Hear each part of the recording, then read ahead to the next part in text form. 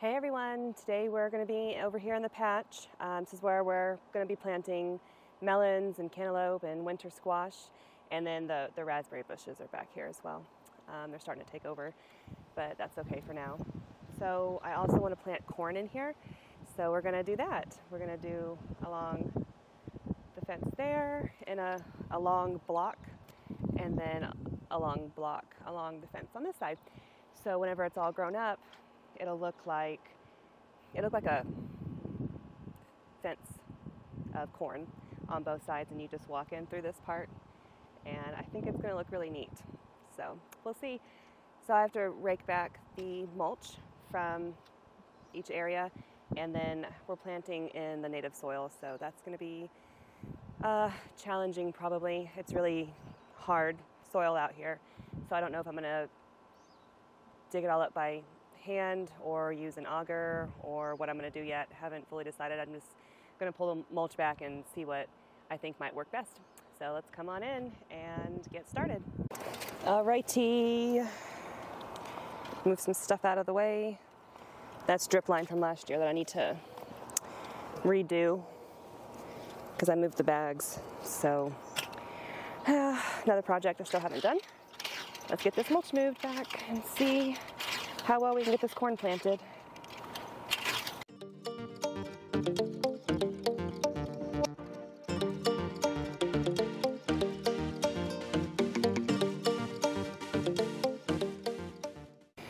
Okay, that was actually a lot of work. My hand kind of hurts from holding the rake. There's some mulch that's stuck that I can't get up with the rake, so I'm going to have to shovel that out and then plant. So let's do that. Let me go get a shovel.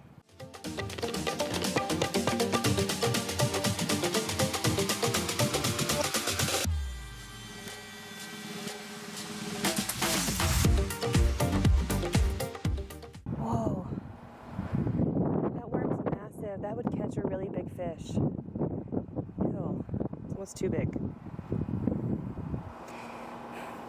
Oh, my hand's slimy. I just wanted to show you. That's an impressively large worm. This is a lot of work. I'm sweating. I would have done this later in the day when the sun was starting to go down, when it's cooler in the evening. But I wanted to do it with you, and I want to do it today. And it's supposed to start raining at 4. So we're gonna push through in the summer, well, it's not even summer, in the May heat, and get her done. I'm just watching the worm, that massive worm. I saw another one. Oh, I see a grub. Ew. Oh, there's the grub. That's disgusting. This one's white, and look at its legs. That, can you see? That is creepy. It looks like an alien. Ew. Ew, ew, ew, ew. It left something on my hand. That's disgusting.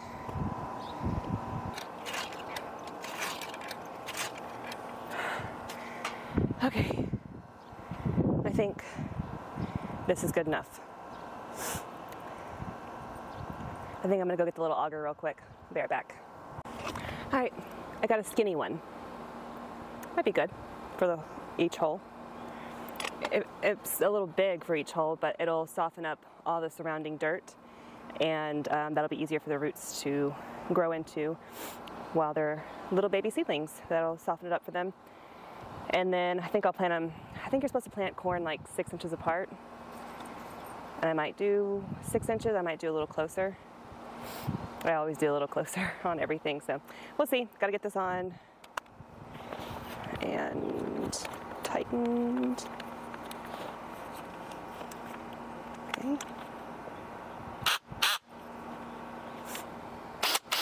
Cool.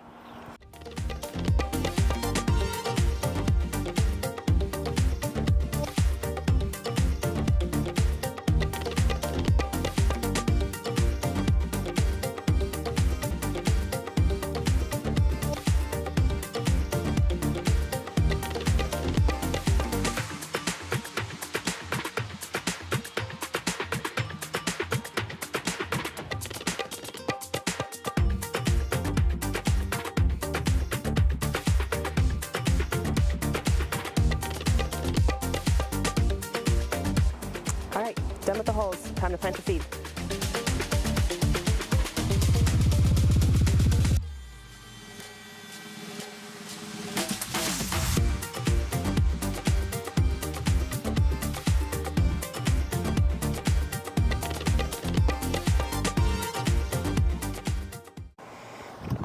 Okay, this clay soil is too, I feel like it's too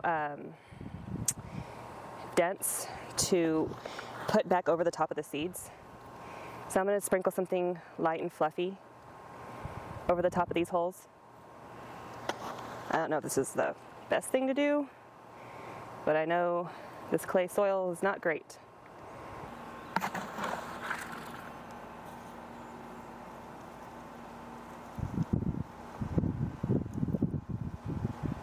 All right, I'm gonna give these a good water, and I'm gonna leave the mulch pulled back until they germinate, and then I'll put the mulch back around them. All right, gotta do the other side now.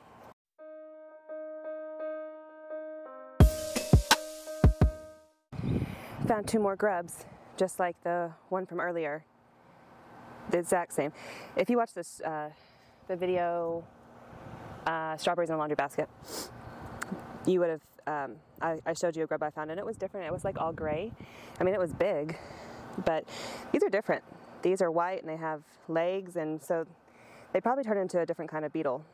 Either way, they're not welcome here, so I'm gonna have to kill them, and that's pretty violent, so I guess I'll do that off camera. Just kidding, I know that's not violent, but I did go ahead and squish them off camera. It's kind of upsetting. I brought all the mulch back and raked it out all nice and even just a few days ago, and now I'm moving it all again and putting this area in upheaval. It's crazy how much mulch was put down.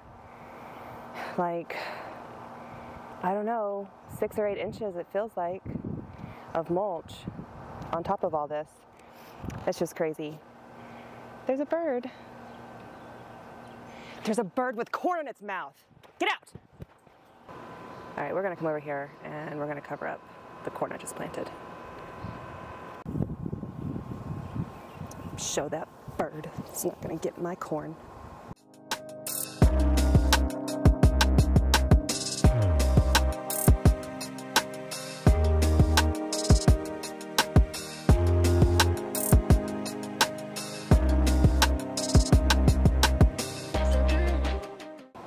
Well, that should do it.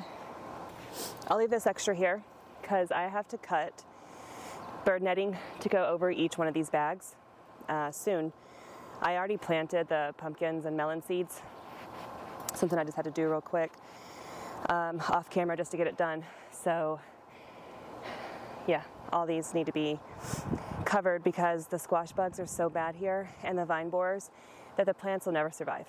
The vine borers will take them out first, and then if they manage to survive, then they won't be very strong or healthy, and I might not even get anything off the plants. If they manage to live, they'll use all their energy in living and not actually producing. So I'm going to cut large pieces. I have a bunch of this stuff, so cut it, place it around. The sticks that you can see on all the bags are going to be to prop the netting up, and then I will clip it to the bag or use landscape staples to staple it into the dirt, whatever seems right at the time. So I'll cut off of this, and then I have more that I'll cut into pieces, and then I'll just save those because I'll need to do the same thing every year because every year the vine borers are here and the squash bugs are here. So I should give the plant a lot of time to be able to get a fairly decent size before it can no longer be contained inside of the grow bag and the netting and all that, and then I'll take it all off and let it do its thing. And the vine borers are only actively boring and putting their spawn inside plants or the dirt or whatever they do for a short period of time. I think it's like 6 weeks actually, so not that short.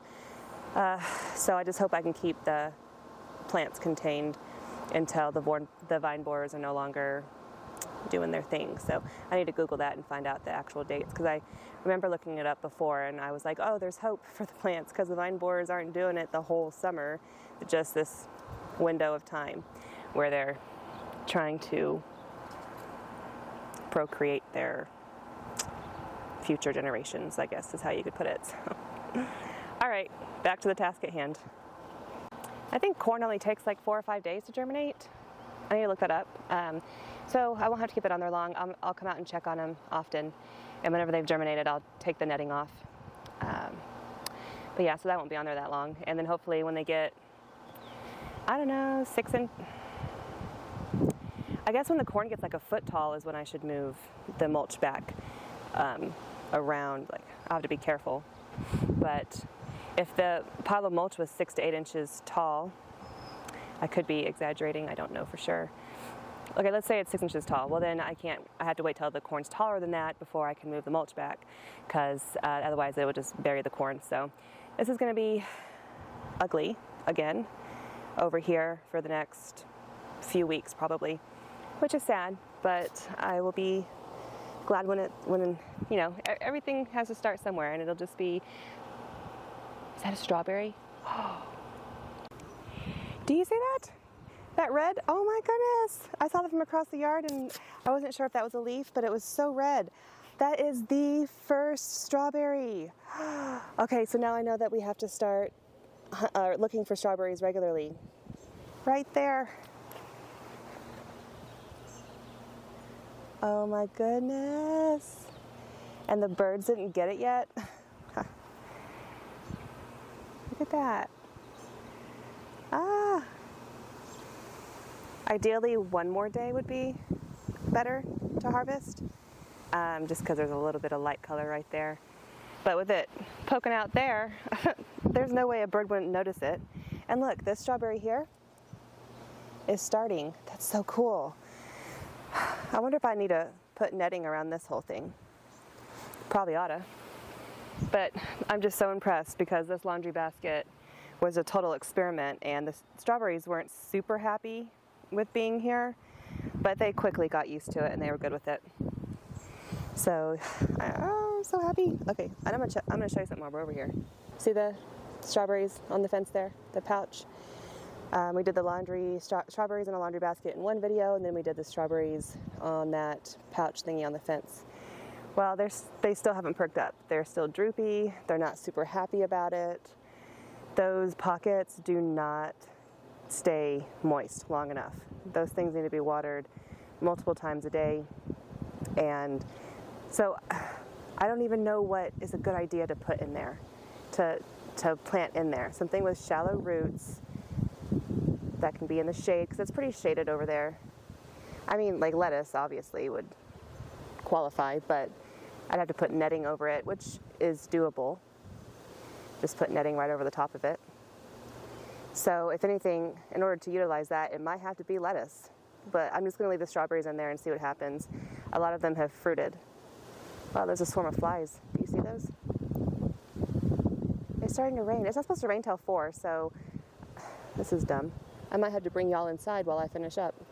And look, those are all the strawberries. That's 3 100-gallon strawberry containers. And so they're pretty large. I mean, they're the equivalent of a 4x4 garden bed. So yeah, do the math, whatever. So there's a lot of strawberries in there. So now that I found this from Unhappy Transplant, I can't imagine what those that didn't have to be moved at all, that's where they've been, I can only imagine what they're producing. So I'll have to go sift around in there and hunt for strawberries and see what we got. I know there's a lot forming. You can probably see it. I can't get my finger in the right spot. All over the place. There's a lot of strawberries forming, so it's just a matter of time before we are overcome with strawberries, which I'm not going to complain about. I will make strawberry jam, eat 1 million a day fresh, because they're just that good. These ones the ones I have here are just so sweet. Better than anything I've ever tasted from the store. So that's super exciting. While we're here, I guess, I know I'm talking a lot, but oh well. That's where we transplanted the rest of the strawberries. I had them lined up along the edge, which would be like right there, that edge. But I decided to move them over there. So that's nice. Oh, I see one strawberry that's like a third red and the rest is like a yellowish. So we have one strawberry in there that I can see from here that's going to be ready in a few days. So yeah, that's the progress in all the strawberries. I hadn't planned on going over that in this video, but I got this, so I had to. Yay! It's really actually raining, like it's coming down, so I'm gonna get you guys inside. You know what's really cool? you can hear me through the door. I'm gonna taste the strawberry.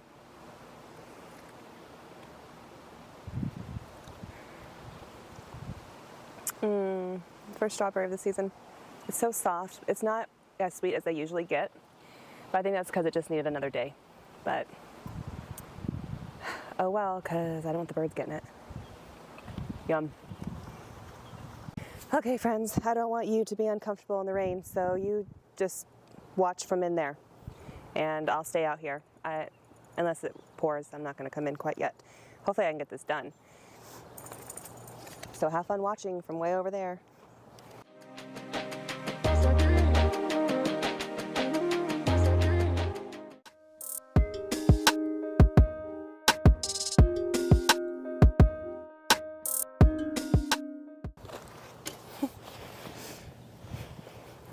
Somebody planted a peanut or something.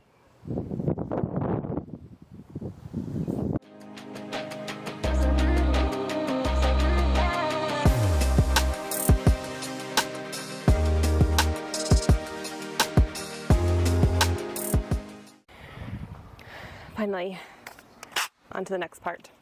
All the mulch is up. So over there I did 6 wide and then however many long, I don't know. I don't think 6 is going to fit here. It's just, you can probably see, it's just not perfectly symmetrical with the corner of the fence and where everything's placed. If I had been more intentional with the way this was going to be shaped in the beginning, then I would have made this corner match up with the corner of the fence there, and then placed everything, like placed the gate, arch, trellis thingy, and the arbor to face the corner, and then they would be, you know what I'm saying. So anywho, didn't think that through. It was just like, let's have a pumpkin patch.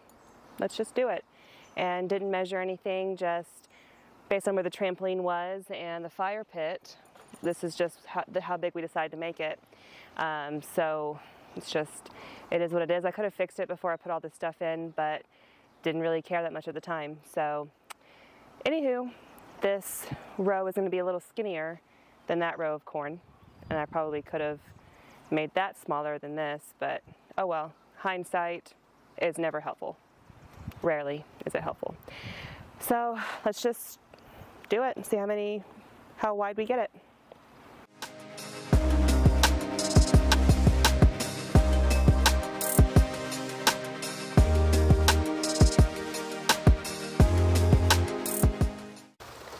The most time-consuming part's done, moving the mulch and digging the holes with the little auger. Now I just have to like lean over like I did and kind of straddle the space and plant the corn seeds as I walk along. And then the reason I did that was because the mulch is so high that if I stepped on it, I'd probably kick it into the holes, and I don't want to do that. So I need to do that, plant the seed that way, and then cover it with some soft potting soil, and then cover it with netting, and that will be all we need to do for the corn. You see that bird looking for the worms that I left behind for it? Oh, it found something. Find the grubs, eat the grubs. So you can probably see the rain. So whenever the rain slows down, I'll get back out there, because the rest to do is not that time consuming, luckily. Rain stopped, so let's try to get this done really fast. Oh no, it didn't stop.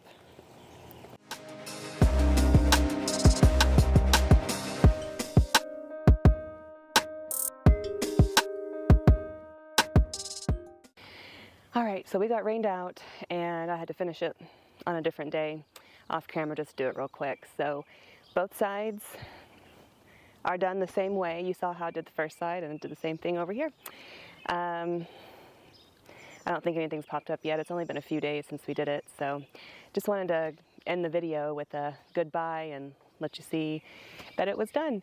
Sadly, it's a mess because all the mulch, I got it all nice and pretty, and now the mulch is push over to the side. So we'll get it all nice and pretty again. It'll just take probably a few weeks, sadly. By the way, did I tell you what we planted? I'm not even sure if I mentioned it. So I got in bulk at a local box store. I think it was Rural King? No, Tractor Supply. Sweet corn bilicious hybrid. I can't remember if I told you previously. So I just wanted to make sure I did show you. I haven't grown this particular one, so it's bilicious, so hopefully that means delicious, and it's a sweet corn, so I'll let you know how it pans out. Look at this!